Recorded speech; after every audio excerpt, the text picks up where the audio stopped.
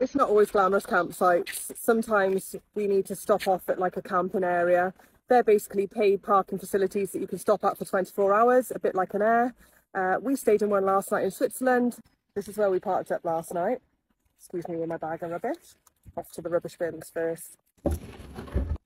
It's a ticketed entrance and it's €1 per hour, so you just pay for what you use. There's some waste disposal here. As you can see, we're right next to a busy road and it's situated just behind these petrol stations. The petrol station came in quite handy last night when I needed my chocolate fix. And they do sell LPG, so if you need gas on the way out, you can fill up with fuel and get your gas sorted before you make your way over the border. They have put in a children's park though, which is really cool. You don't often get this. They've provided electrical hookup.